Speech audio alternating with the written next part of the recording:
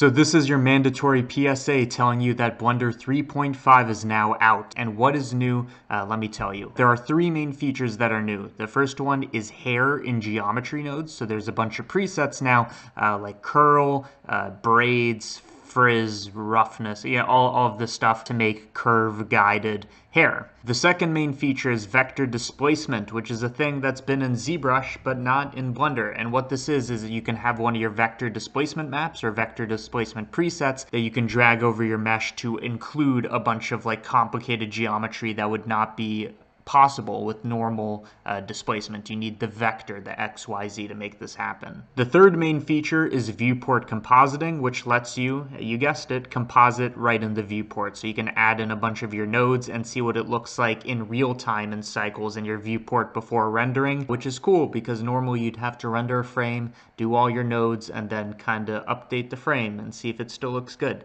So there's your PSA. Download 3.5. I'm out of here. See ya.